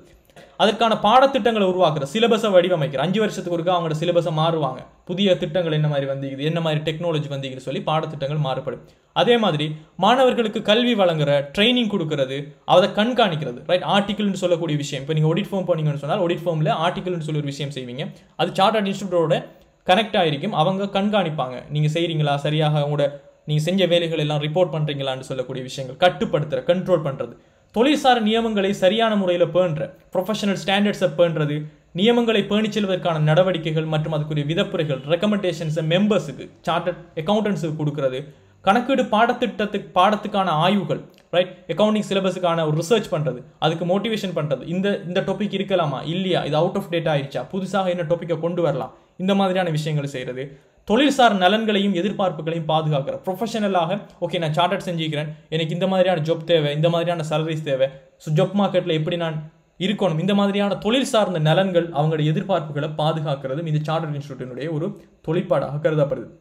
அதே மாதிரி 1995ஆம் ஆண்டு 15ஆம் இலக்கம் கொண்ட இலங்கை கணக்கீட்டு கணக்காய்வு நியமங்கள் சட்டத்தின் மூலம் பெற்ற அதிகாரத்தின் அடிப்படையில் குறித்த வணிக முயற்சியாளர்களின், அதாவது ஸ்பெசிஃபைட் பிசினஸ் என்டர்பிரைசஸ் SBEs முயற்சியாளர்களுடைய தேவைக்காக சட்ட ரீதியான நியமங்களை தயாரிக்கிற, நடைமுறைப்படுத்துற, அதனை மீளாய்வு செய்கிற இந்த விஷயங்களையும் இவங்க செய்கிறாங்க. இதுதான் இந்த 3 நிறுவனங்களினுடைய தொழிற்பாடுகளாக கட்டாயமாக நம்மளோட லேர்னிங் அவுட்கம்ஸில் முக்கியமான அவுட்கம்ஸ் தான் இது. கணக்கீட்டு நியமங்கள் குழு, அதனுடைய தொழிற்பாடு என்ன இவங்களோட தொழிற்பாடு, சார்ட்டர்ட் இன்ஸ்டிடியூட்டுக்கு ஹெல்ப் பண்ணுறது, அக்கவுண்டிங் ஸ்டாண்டர்ட்ஸ் ப்ரிப்பேர் பண்ணுறதுக்கு. ரைட், SLAA SMBயில் என்ன, Sri Lanka accounting and auditing standards monitoring board. Okay, SBEs எல்லாமே சரியாக அக்கவுண்டிங் ஸ்டாண்டர்ட்ஸை செய்கிறதா, அவங்களே எக்ஸாமின் பண்ணுற, அப்படி செய்யலைன்னு சொன்னால் அவங்களுக்கு எதிராக நடவடிக்கை எடுக்கிற. சார்ட்டர்ட் இன்ஸ்டிடியூட் என்ன செய்வாங்க, இவங்க தான் ஸ்டூடெண்ட்ஸுக்கு சிலபஸை ப்ரிப்பேர் பண்ணுறது, பயிற்சியை வழங்குறது, பாடத்திட்டங்களை செய்கிறது, தொழில்சார் நலன்களை இது செய்கிறது, இந்த மாதிரியான விஷயங்கள். ரைட், ஸோ இது இலங்கை கணக்கீட்டு நியமங்களுடன் தொடர்புபட்ட நிறுவனங்களினுடைய விடயங்களாக காணப்படும். ஸோ நாம கணக்கீட்டு நியமங்களுடைய தொடர்புபட்ட சட்டத்தில் முக்கியமான சட்டத்தை நம்ம பார்த்துட்டோம். அதே போல நிதிக்கூற்றுகளை தயாரிக்கும் போது, முன்வைக்கும் போது கணக்கீட்டு நியமங்களை ஏன் நம்ம பின்பற்றணுங்கிறதுக்கான ரீசன்ஸும் பார்த்தாச்சு. ஸோ இந்த அலகுக்கான எண்ணக்கரில் முக்கியமான சில விஷயங்களை நம்ம பார்த்து முடிச்சிட்டோம். ரைட், ஸோ கற்றல் பெறுகளை பாருங்க. இந்த 4 விஷயங்கள் இப்போ உங்களால் முடியுமா இருக்குதான்னு பாருங்க.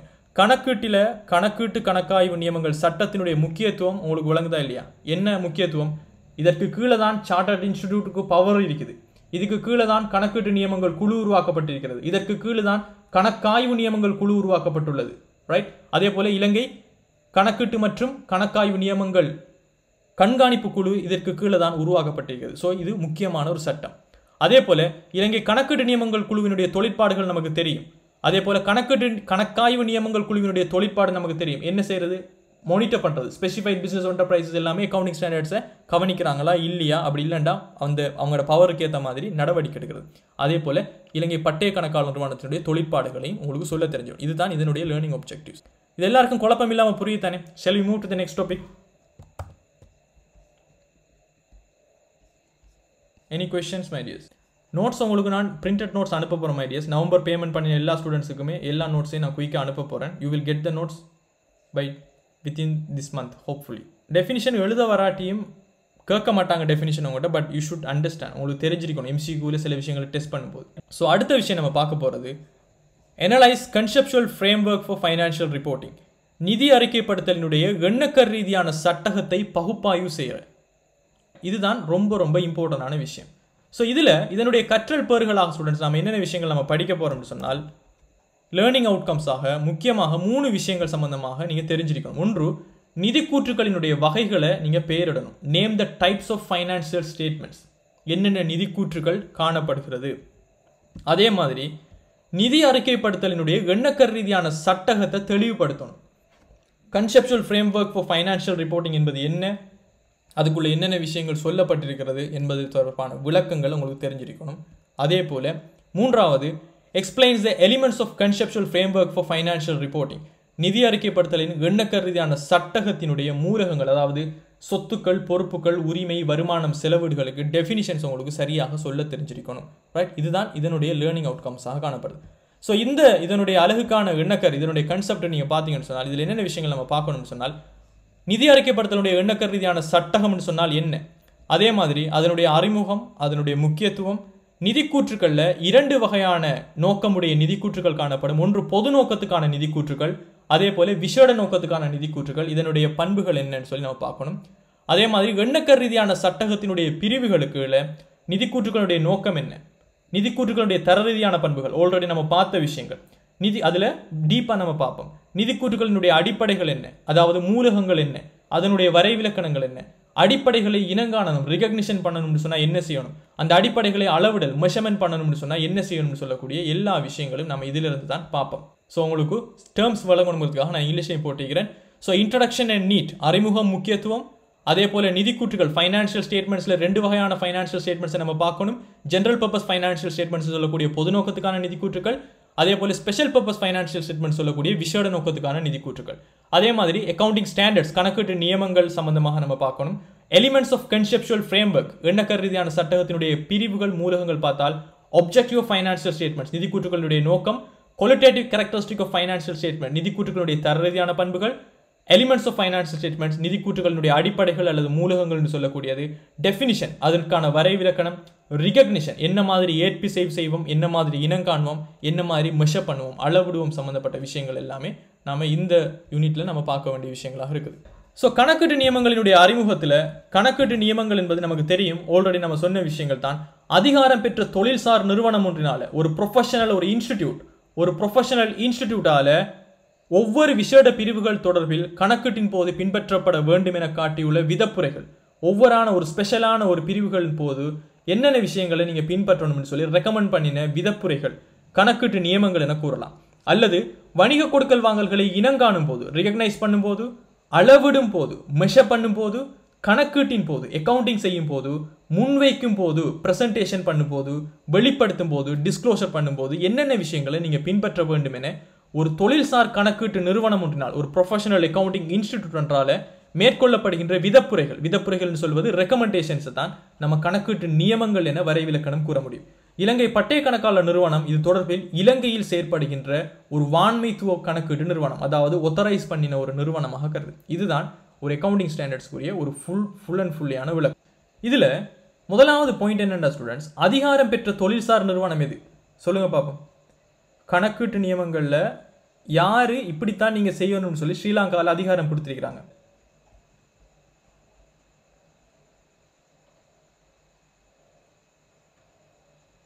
ஏன் SLAA MBA சொல்றீங்க நஃப்லா, அபிஷேக்? அதிகாரம் பெற்ற தொழில்சார் நிறுவனம் சார்ட்டர்ட் இன்ஸ்டிடியூட்,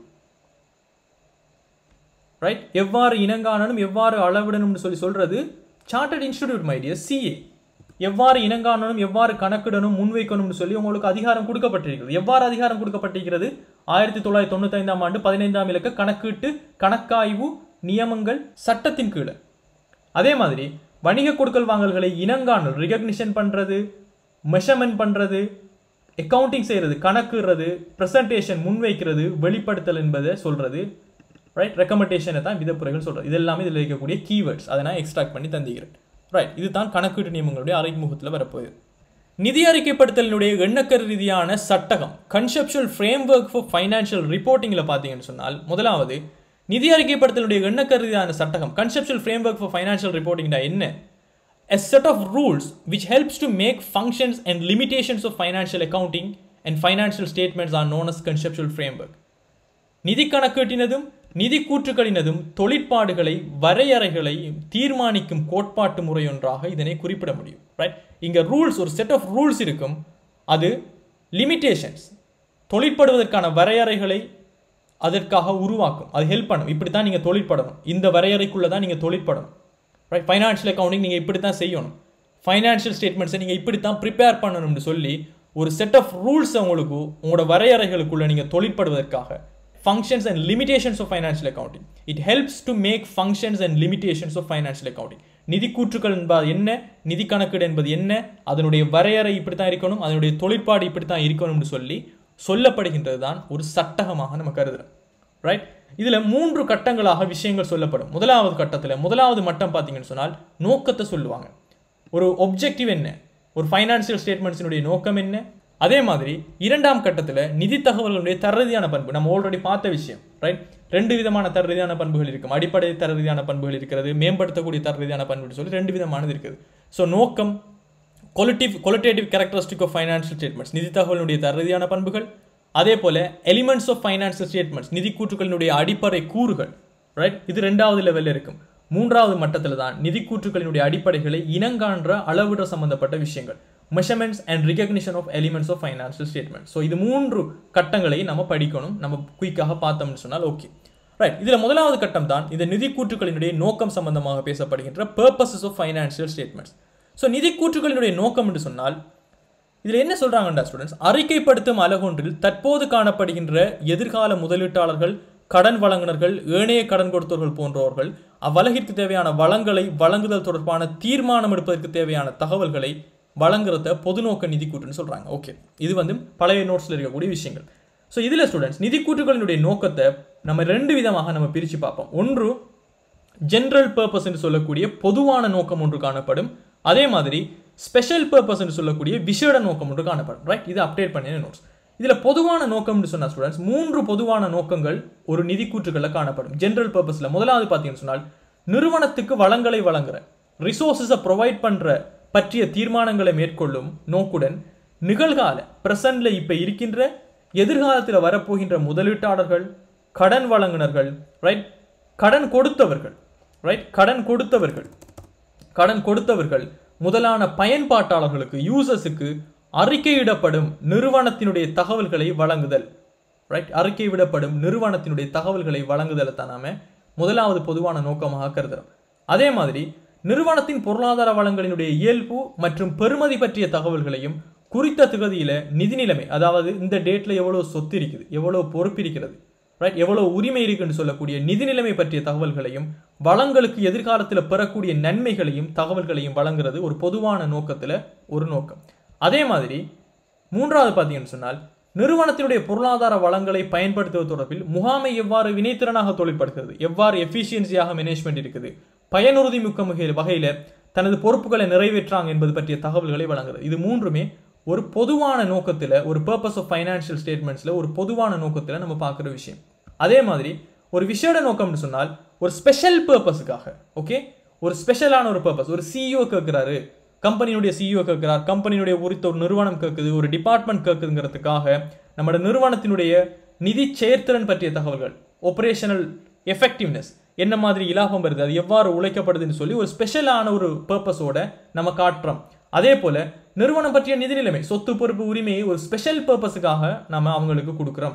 அதே மாதிரி நிறுவனம் ஒன்றில் வளங்கள் மீதான மாற்றங்கள், ரிசோர்ஸ் எப்படி சேஞ்ச் ஆகுதுங்கிற காசு பாய்ச்சல் கூற்றினை ஒரு விசேட நோக்கத்துக்காக நம்ம கொடுத்தோம்னு சொன்னால் இது எல்லாமே விசேட நோக்க நிதி கூற்றுகளுக்குள்ள வரும். ஸோ ஃபைனான்சியல் ஸ்டேட்மெண்ட்ஸ் என்பது நிதி கூற்றுகளினுடைய நோக்கத்தின் அடிப்படையில் ஜெனரல் பர்பஸ் ஃபைனான்சியல் ஸ்டேட்மெண்ட் சொல்லக்கூடிய பொதுநோக்க நிதி அறிக்கைகளும் இருக்கிறது, விசேட நோக்கத்துக்கான நிதி அறிக்கைகளும் இருக்கிறது. பொதுநோக்க நிதி கூற்றுகள்டா யாரு? நிகழ்கால, இதுல முக்கியமான வேர்டு என்னன்னு சொன்னால் நிகழ்கால, எதிர்கால முதலீட்டாளர்கள், கடன் வழங்குனர்கள், கடன் கொடுத்தவர்களுக்கு அறிக்கையிடுவதற்கான தகவல்களை வழங்குற. இதுதான் இங்க இருக்கக்கூடிய முக்கியமான point. Shall I get A's from all? Financial ஸ்டேட்மெண்ட்ஸில் general பர்பஸும் special பர்பஸும் உங்களுக்கு விளங்கிடுச்சா? A small s from all.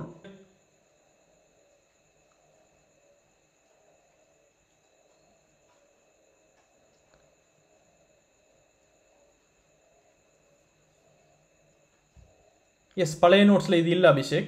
So I have update. Right, great. So இந்த விஷயங்கள் ரைட். அதே போல் நிதி அறிக்கையிடல் சட்டகத்தின்படி நிதி அறிக்கைப்படுத்தலினுடைய அடிப்படை எடுகோல் என்னன்னு சொல்லுங்க பார்ப்போம். எதுவாக இருக்கும்? தொடர்ந்து இயங்குதல், கோயிங் கன்சர்ன் என்பது நிதி அறிக்கை சட்டகத்தின்படி நம்மளோட ஃபைனான்சியல் ரிப்போர்ட்டிங் ஃப்ரேம் ஒர்க்கின் படி ஒரு நிறுவனம் என்னத்தை வச்சு அவங்க நிதி அறிக்கைகளை பின்பற்றுவாங்கன்னு சொன்னால் தொடர்ந்து இயங்குதல் என்கின்ற ஒரு எடுகோல், கோயிங் கன்சர்ன். ரைட், நாங்கள் தொடர்ந்து இயங்குவோம். பிஸ்னஸை ஒரு வருஷத்தில் 2 வருஷத்தில் நாங்கள் மூடிட்டு போக மாட்டோம்.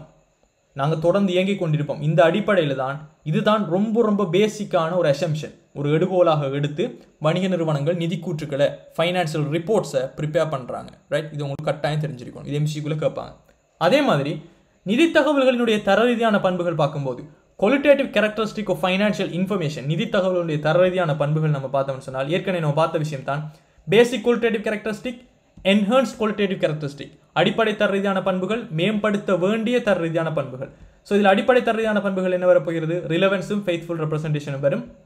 அதே மாதிரி என்ஹான்ஸ்ட் குவாலிட்டேட்டிவ் கேரக்டரிஸ்டிக்ல வரக்கூடியது 4 விஷயங்கள். CUTV ஞாபகம் இருக்குதான்? C for comparability, U for விளங்கிக் கொள்ளக்கூடிய தன்மை, அண்டர்ஸ்டாண்டபிலிட்டி, காலத்திற்கு பொருத்தமானது, டைம்லினஸ், வெரிஃபயபிலிட்டி, சான்றுபடுத்தக்கூடியது, உறுதிப்படுத்தக்கூடியது, மெய்யாக்கும் தன்மை என்பன வரப்போகுது. ரைட், இப்போ இதை ஒவ்வொன்றாக நம்ம இங்கே பார்ப்போம். ரைட், ரிலவன்ஸ்னு சொல்லக்கூடியது என்ன? ஸோ ரிலவன்ஸ்னு சொல்றதால என்னத்தை சொல்றாங்கன்னு சொன்னால், தகவல்களை பயன்படுத்துகின்ற பிரிவினர்களின் தீர்மானங்களில் மாற்றம் செய்வதற்குரிய ஆற்றல், தீர்மானங்களில் மாற்றம் செய்வதற்குரிய ஆற்றலை இது உங்களுக்கு தரணும்.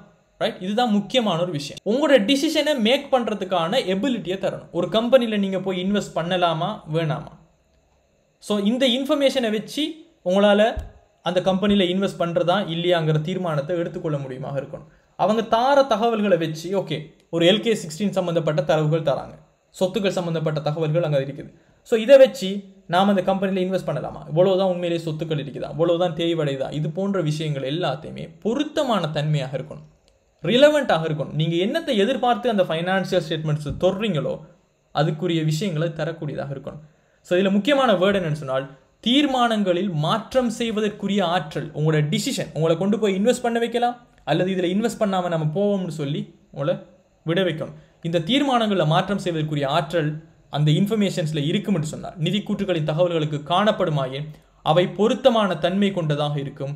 தகவல்கள் பொருத்தமான தன்மைகளை கொண்டிருக்க வேண்டுமாயின் அவை பின்வரும் துணை பண்புகளை கொண்டிருக்கும். இதில் துணை பண்புகள் என்னன்னு சொன்னால், ப்ரிடிக்டிவ் வேல்யூன்னு சொல்லக்கூடிய எதிர்வு கூறக்கூடிய திறன் ஒன்று இருக்கணும். அதே போல சான்றுபடுத்தக்கூடிய தன்மைன்னு சொல்லக்கூடிய கன்ஃபர்மேட்டரி வேல்யூ இருக்கணும். அதே போல மெட்டீரியாலிட்டின்னு சொல்லக்கூடிய பொருண்மையானது இருக்கணும். இந்த 3 பண்புகளும் இருந்துச்சுன்னு சொன்னால் உங்களோட ஃபைனான்சியல் இன்ஃபர்மேஷனுக்கு ரிலவன்ஸுங்கிற பண்பு கொண்டு இருக்கின்ற அர்த்தம். இப்போ உதாரணத்துக்கு ஸ்டூடெண்ட்ஸ், எதிர்வு கூறக்கூடிய தன்மைன்னு சொன்னால் வேறு எதுவும் கிடையாது. பயனாளர்கள் எதிர்வு கூறலை தயாரிப்பதற்கு தகவல்களை உள்ளீடாக பயன்படுத்த முடியுமானால் அவை எதிர்வு கூறக்கூடிய தன்மையை கொண்டுள்ளது. உங்களோட டேட்டாவை வச்சு அவங்க ஃபோக்கஸ் பண்ணணும். ரைட், 5 வருஷமாக இப்படி பிஸ்னஸ் நடந்துக்குது, இன்னும் ஒரு 10 வருஷத்துக்கு இவங்களோட பிஸ்னஸ் எப்படி இருக்கும், லாபத்தன்மை இருக்குதா இல்லையா, கடனை திரும்ப செலுத்துவாங்களா கொடுப்பாங்களா, இந்த ஃபோகாஸ்டிங்கை செலுத்துகிற மாதிரி இருக்கணும். ரைட், ஸோ இந்த ஃபோகாஸ்டிங்னு சொல்லும்போது இப்போ உதாரணத்துக்கு நீங்கள் பார்த்தீங்கன்னு சொன்னால் திஸ் இஸ் த ஃபோகாஸ்டிங். உதாரணத்துக்கு ஒரு இன்கம் ஸ்டேட்மெண்ட்டை பார்த்தீங்கன்னா ஸ்டூடெண்ட்ஸ், நம்ம ஒரு 5 இயர்ஸுக்கு ஃபோக்கஸ் பண்ணுறோம். ஓகே, ரெவன்யூ இவங்களோட வச்சு 2 வருஷத்தில் தகவல்களை வச்சு எத்தனை பெர்சன்டேஜுக்கு நம்மளால் வருமானத்தை நம்மளால் ஃபோக்கஸ் பண்ண முடியும், காஸ்ட் ஆஃப் குட்ஸ் சோல்டை எவ்வளோக்கு செய்ய முடியும், க்ரோஸ் ப்ராஃபிட் எவ்வளோ, க்ரோஸ் ப்ராஃபிட்டில் மார்ஜின் எவ்வளோக்கு நமக்கு கிடைக்கும். ரைட், அதே போல் earning before interest tax, right, EBIDAன்னு சொல்லக்கூடியது. இது எல்லாமே ஒவ்வொரு வருஷத்துக்கு ஒருக்காக நம்ம ஃபோக்கஸ் பண்ணி நம்ம செய்யலாம். இந்த மாதிரியான ஃபோக்கஸ் ரிப்போர்ட்ஸை அவங்களால தயாரிக்கக்கூடியதாக இருக்கும். இது எப்போ இருக்கும், பொருத்தமான ரிலவன்ஸான இன்ஃபர்மேஷன் நம்மகிட்ட இருந்தால் மாத்திரம்தான் நம்ம இதையெல்லாம் தயாரிக்கலாம். அதே போல் ப்ரிடிக்டிவ் வேல்யூ என்பது இது, அவங்க நம்ம கொடுக்குற வேல்யூவை வச்சு எதிர்காலத்தை ப்ரிடிக்ட் பண்ணக்கூடியதாக இருக்கணும். அதே போல் கன்ஃபர்மேட்டரி வேல்யூ சான்றுபடுத்தக்கூடிய தன்மையாக இருக்கணும். ப்ரீவியஸ் இவலுவேஷன்ஸ் முன்னே கால மதிப்பீடுகள் தொடர்பாக பின்னூட்டத்தினை தகவல்கள் வழங்குமாயின் அவை சான்றுபடுத்தக்கூடிய தன்மை. ரைட், ஒரு ப்ரீவியஸாக ஒரு விஷயம் இருந்துச்சுன்னா அதுக்கு எவிடன்ஸ் இருக்கும், நம்ம கொடுக்குற விஷயங்களுக்கு எவிடன்ஸ் இருக்கும். ஸோ இது எல்லாமே சான்றுபடுத்தக்கூடிய தன்மையில் சொல்கிறது. அதே போல் மெட்டீரியாலிட்டி பொருண்மையானதாக இருக்கணும். முக்கியமான தகவல்களை விடுபட்டு இருக்கக்கூடாது. ஒமிஷன் என்று சொல்லக்கூடிய தகவல்களை முற்றாக விடுபடுறதோ அல்லது மிஸ் ரெப்ரசன்டேஷன் சொல்லக்கூடியது, ஒரு தகவலை இருக்கிற மாதிரி இல்லாமலுக்கு பிழையாக முன்னிலைப்படுத்துறது, இந்த மாதிரியான விஷயங்கள் எல்லாமே பொருண்மையான விஷயங்களை பாதிக்கும். ஸோ ஒமிஷன் இருக்கக்கூடாது, மிஸ் ரெப்ரசன்டேஷன் இருக்கக்கூடாது. ஒரு தகவல் முற்றாக விடுபடுதல், பிழையாக முன்னிலைப்படுத்தல் காரணமாக பயனாளர்களின் தீர்மானத்தை பாதிக்குமாயின் அவை பொருண்மையான தகவல்களாகும். உங்களோட டிசிஷனை இதெல்லாம் இல்லாமல் இருந்தால் இதெல்லாம் பாதிக்கும்னு சொன்னால், ஒரு விடயத்தை விட்டுட்டார், உங்களோட டிசிஷன் இது பாதிக்குது. ஒரு விஷயத்தை பிழையாக இவங்க முன்னிலைப்படுத்துறாங்க, அதை வச்சு நீங்கள் டிசிஷனை பாதிச்சு டிசிஷன் எடுக்கிறீங்க. இந்த மாதிரியான விஷயங்கள் எல்லாம் பொருண்மையானது, முக்கியத்துவமானது, மெட்டீரியாலிட்டின்னு சொல்லுவோம். ஸோ இது எல்லாமே இருந்தால்தான் உங்களோட இன்ஃபர்மேஷன் ரிலவன்ஸ் என்று சொல்லக்கூடியதாக இருக்குது. Does it make sense guys? இது எல்லாருக்குமே புரியுதா? அந்த இன்ஃபர்மேஷனுக்கு மெட்டீரியாலிட்டி என்கக்கூடிய ஒரு பண்பு, சான்றுபடுத்தக்கூடிய தன்மை என்கின்ற ஒரு பண்பு, எதிர்வு கூறக்கூடிய திறன் என்கின்ற ஒரு பண்பு, இதெல்லாம் இருந்தால்தான் இந்த ரிலவன்ஸ் என்கின்ற ஒரு பண்பு உங்கள்கிட்ட உருவாகும்னு சொல்றாங்க. Shall I get a quickly? இது அண்டர்ஸ்டாண்ட் பண்ணிட்டீங்களா? Make sense all of you?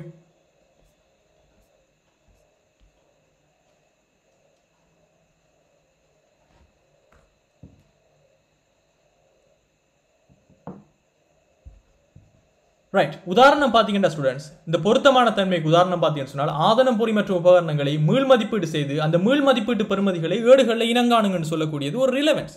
Because of why investors எல்லாம் என்ன சொல்றாங்க, நீங்கள் LKAS 16 நீங்கள் உங்களோட சொத்துக்கள் எல்லாத்தையுமே ஒரு 10 வருஷத்துக்கு முன்னாடி 20 வருஷத்துக்கு முன்னாடி வாங்கின சொத்துக்களை எல்லாத்தையுமே ஒரு ஹிஸ்டாரிக்கல் காஸ்ட் மெத்தடில் நீங்கள் ரெக்கார்ட் பண்ணுறீங்க. ஆனால் இவங்க சொல்கிறாங்க தட்ஸ் நாட் ரிலவென்ட், ரைட்? நாங்கள் இப்போ 2021 இருக்கோம். This is not the relevant information we are expecting. Please revalue the assets and show the ரீவேல்யூட் amount. ஆதனம் பொறி மற்றும் உபகரணங்களை மீள் மதிப்பீடு செஞ்சு அந்த மீள் மதிப்பீட்டு பெறுமதிகளில் நீங்கள் உங்களோட புக்ஸில் ரெகக்னைஸ் பண்ணுங்க. So this is relevance because they need to take the decision of the valuation of the assets. So இதுதான் இந்த ரிலவென்ஸ்னு சொல்லக்கூடிய விஷயங்கள். ஸோ இப்படி மீள் மதிப்பீடு செய்யணும்னா என்ன செய்யணும்? அவங்க அந்த மீள் மதிப்பீடக்கூடிய சொத்தை வச்சு அந்த சொத்தினுடைய பெறுமதியை எதிர்வு கூறுவாங்க. ப்ரிடிக்டிவ் வேல்யூ காணப்படும். உங்களோட ரீவெல்யூவேஷன் ரிப்போர்ட்ஸ் காணப்படும். நிறுவனங்கள் ரீவெல்யூ பண்ணின ஆர்கனைசேஷன் எதுவோ அதிலிருந்து கிடைச்ச ரிப்போர்ட்ஸ் தருவாங்க. அதை வச்சு ஓகே இந்த ரீவெல்யூவேஷன் சரிதான்னு சொல்லி கன்ஃபார்ம் பண்ணக்கூடிய வேல்யூ இருக்கும். அதே போல இது ஒரு ரொம்ப மெட்டீரியலான விஷயம். ஒரு 20 வருஷம் 10 வருஷத்துக்கு முன்னாடி வாங்கின சொத்துக்கள் இன்றைக்கு பல million பில்லியன்ஸ்ல அதிகரிச்சிருக்கும். So this is a material information. இதை ஒமிட் பண்ணுறதால, இதை மிஸ்ரெப்ரசன்டேஷன் பண்ணுறதால கம்பெனி தொடர்பான அவங்களோட டிசிஷன் மாறப்போகுது. Right? So this is the example. அதே மாதிரி அடுத்த விஷயம் பார்த்தீங்கன்னு சொன்னால், நம்பகத்தன்மை கொண்ட பிரதிநிதித்துவம், ஃபெய்த்ஃபுல் ரெப்ரசன்டேஷன் சம்பந்தமாக நீங்கள் பார்த்தீங்கன்னு சொன்னால், நம்பகத்தன்மை கொண்ட பிரதிநிதித்துவம் என்பது என்ன? ஸோ நம்பகத்தன்மை கொண்ட பிரதிநிதித்துவம் நிதி அறிக்கைப்படுத்தலினூடாக வெளிப்படுத்தப்படுகின்ற பொருளாதார நிலைமைகள், ஃபைனான்சியல் கண்டிஷன்ஸ் எல்லாமே நம்பகத்தன்மை கொண்ட பிரதிநிதித்துவத்தை வெளிப்படுத்தக்கூடியவாறு முன்வைக்கப்படல் வேண்டும். தகவல்களை நம்பகத்தன்மை கொண்டவையாக வெளிப்படுத்துவதற்கு அத்தகவல்கள் பின்வரும் துணை பண்புகளை கொண்டிருக்கணும். ஒன்று, உங்களோட இன்ஃபர்மேஷன் ஃபெய்த்ஃபுல்லாக இருக்குது, ரைட்? நல்ல ஃபெய்த்ஃபுல்லாக நியாயமான முறையில் முன்னிலைப்படுத்துறீங்கன்னு சொன்னால் 2 பண்புகள் அங்கே காணப்படணும். ஒன்று, கம்ப்ளீட்னஸ் என்று சொல்லக்கூடிய பூரணத்துவம், அதே போல நியூட்ரல் என்று சொல்லக்கூடிய நடுநிலைத்தன்மை. இது 2 விஷயங்களும் இருக்கணும். இதில் பூரணத்துவம் என்று சொன்னால் பயனாளர் நிறுவனத்தினுடைய பொருளாதார நிலைமைகளை, எக்கனாமிக் ஃபினோமினா என்ன நடந்திருக்குதோ அதை விளங்கிக் கொள்வதற்கான அனைத்து தகவல்களும் இருக்கணும். ஓகே, இதுதான் நடந்திருக்குது, நாங்கள் மீள் மதிப்பீடு செஞ்சோம், இந்த சொத்துக்களை வாங்கினோம், இந்த ப்ராஜெக்ட்ல இன்வெஸ்ட் பண்ணோம்னு சொன்னால் அந்த இன்ஃபர்மேஷனை, இந்த பொருளாதார நிகழ்வை விளங்கிக் கொள்ற மாதிரி கம்ப்ளீட்டான இன்ஃபர்மேஷன் இருந்தால் அது நியாயமான முன்னிலைப்படுத்தல் செஞ்சிருக்குன்னு நம்ம சொல்லலாம். அதே மாதிரி நியூட்ரல், நடுநிலைத்தன்மையாக இருக்கணும். நிதி தகவல்களை தயாரிக்கும் போதும் முன்வைக்கும் போதும் பக்கச்சார்பின்றி, ஃப்ரீ ஃப்ரம் எரர், ரைட்? ஒருத்தவங்க இப்படி கேட்குறாங்க, சீனியர் மேனேஜர் இதை இப்படி காட்டுங்கன்னு சொல்றாரு, இந்த பிள்ளையை செய்யுங்கன்னு வேணும்னு சொன்னால் அதெல்லாம் இல்லாமலுக்கு நிதி தகவல்களை தயாரிக்கும் போதும் சரி, ப்ரிப்பேர் பண்ணும் போதும் சரி, முன்வைக்கும் போதும் சரி, பக்கச்சார்பின்றி ஃப்ரீ ஃப்ரம் எரராக ஒரு நடுநிலைத்தன்மையாக நம்ம முன் வச்சிருக்கணும். எது எவ்வாறு காணப்படுதோ அது அவ்வாறு கண்ணாடி போன்றே நீங்கள் காட்டக்கூடியதாக இருக்கணும். இதுதான் ஃபெய்த்ஃபுல் ரெப்ரசன்டேஷனுங்கிற விஷயம். லோஷான், I will give this recording in YouTube hopefully. டயர்டாக இருக்கும், பட் ஓகே, இந்த டயர்ட் வந்து இந்த ஹார்ட் ஒர்க், நீங்கள் எவ்வளோ நேரம் லிசன் பண்ணுறது, இது எல்லாமே உங்களோட சிலபஸை நம்ம குயிக்காக முடிச்சுட்டு you will get 3 years my dears, you will get district ranks, right? You will get higher ranks in island ranks. So அந்த டைமில் உங்களுக்கு ரொம்ப ஹாப்பியாக இருக்கும். This is worth, your time is worth, right? So மற்றவங்களை விட நீங்கள் கிளாஸை மதித்து வாரீங்க, டைமை ஸ்பெண்ட் பண்ணுறீங்க, ரைட்? ஸோ அடுத்த விஷயம் பார்த்தீங்கன்னு சொன்னால், கடைசாக விஷயம், மேம்படுத்த வேண்டிய தர ரீதியான பண்புகளில் கம்பேரபிலிட்டி, வெரிஃபயபிலிட்டி, டைம்லினஸ் அண்ட் அண்டர்ஸ்டாண்டபிலிட்டி. ஸோ இதில் ஒப்பீட்டு ரீதியான தன்மை என்பது என்ன சம்பந்தமாக நம்ம பார்ப்போம். ஸோ வணிக அலகொன்றின் தகவல்கள் அந்த அலகினுடைய கடந்த நிதியாண்டுக்குரிய தகவல்களுடன் அந்நிறுவனத்துக்கு சமமான வணிக அலகுகளின் தகவல்களுடனும் ஒப்பிடக்கூடிய தன்மையாக இருக்கணும். ஸோ நம்மளோட பிஸ்னஸினுடைய ஃபைனான்சியல் ஸ்டேட்மெண்ட்ஸினுடைய டேட்டாவை போன வருஷத்தோட நம்ம ஒப்பிட்டு பார்க்கக்கூடியதாக இருக்கணும். இதில் 2-3 விதமான ஒப்பீடுகள் காணப்படும். ஒரே நிறுவனத்தின் நிதிக்கூற்றுகளை இருவேறுபட்ட காலப்பகுதிகளோட நீங்கள் ஒப்பீடு செஞ்சு பார்க்கலாம். ரைட், இப்போ ப்ராக்டிக்கலாக பார்த்தீங்கன்னு சொன்னால் this is one of the financial statements. இப்போ இதில் பாருங்கள், இப்போ இந்த ஸ்டேட்மெண்ட்டில் பார்த்தீங்கன்னு சொன்னால் revenue from contracts with customers SLFRS 15 கீழே உருவாக்கப்பட்ட ஒரு இன்கம் ஸ்டேட்மெண்ட். இதில் பாருங்கள் 2019 டேட்டா, இப்போ 2019 குரூப் டேட்டா. குரூப்னு சொன்னால் அந்த ஒட்டுமொத்தமான கம்பெனி, ஒரு 10 கம்பெனி அவங்களுக்கு சொன்னால் 10 கம்பெனியினுடைய குரூப்பினுடைய டேட்டா 2019 எவ்வளோ, 2018 எவ்வளோ, இப்போ குறித்த கம்பெனியினுடைய டேட்டா அதில் 2019 எவ்வளோ, 2018 எவ்வளோ. இதை ஏன் காட்டுறாங்க? போன வருஷத்தினுடைய தகவல்கள் கம்பேரிட்டிவ்ஸில் கட்டாயமாக காட்டணும் என்பது அக்கௌண்டிங் ஸ்டாண்டர்ட்ஸில் சொல்லப்பட்டிருக்கிற ஒரு விஷயம். இது ஏன் காட்டுறாங்கன்னு சொன்னால் இது ஒரு மேம்படுத்தக்கூடிய தர ரீதியான பண்பு. இதை காட்டுவதன் மூலமாக ஒப்பீட்டு ரீதியான தன்மை என்றக்கூடிய கம்பேரபிலிட்டிங்கிற ஸ்டாண்டர்ட்ஸை நீங்கள் அச்சீவ் பண்ணுறீங்க. ஸோ இதுதான் ஒப்பீட்டு ரீதியான தன்மை அதற்கான உதாரணமாக இருக்க போகிற விஷயம். அதே மாதிரி வெரிஃபயபிலிட்டி, உறுதிப்படுத்தக்கூடிய தன்மை அல்லது மெய்ப்பிக்கக்கூடிய தன்மை அல்லது சான்றுபடுத்தக்கூடிய தன்மை. இதுக்குரிய உதாரணம் நீங்கள் பார்த்தீங்கன்னு சொன்னால் ஃபர்ஸ்ட் டெஃபினிஷன், வணிக அலகொன்றின் கொடுக்கல் வாங்கல்கள் மற்றும் நிகழ்வுகள் நம்பகமான தகவல்களினூடாக பிரதிநிதித்துவப்படுத்தப்பட்டுள்ளனவா? நம்ம கொடுத்திருக்கிற விஷயம் எல்லாமே ஒரு ரிலையபிளான இன்ஃபர்மேஷன் நம்ம கொடுத்திருக்கிறோமா? இந்த ஆற்றல் தான் வெரிஃபயபிலிட்டி. உதாரணம் பார்த்தீங்கன்னு சொன்னால் கொடுக்கல் வாங்கல்கள், நீங்கள் கொடுக்கல் வாங்கல்கள் நிகழ்வுகளை மூல ஆவணங்களின் மூலம் உறுதிப்படுத்தி உங்களால் காட்ட முடியுதா? நீங்கள் சொல்கிறீங்க ஓகே இது ஒரு டிரான்சாக்ஷன் நடந்தது, ஸோ இதுக்கு சோர்ஸ் டாக்குமெண்ட் இருக்குதா, அதுக்கு எவிடன்ஸ் இருக்குதா? ஸோ அந்த இருந்துச்சுன்னு சொன்னால் நீங்கள் வெரிஃபயபிலிட்டி உறுதிப்படுத்தக்கூடிய விடயங்களை நீங்கள் வச்சிருக்கீங்க. அதே போல் காலத்துக்கு பொருத்தமான இருக்கிறது, டைம்லினஸ்.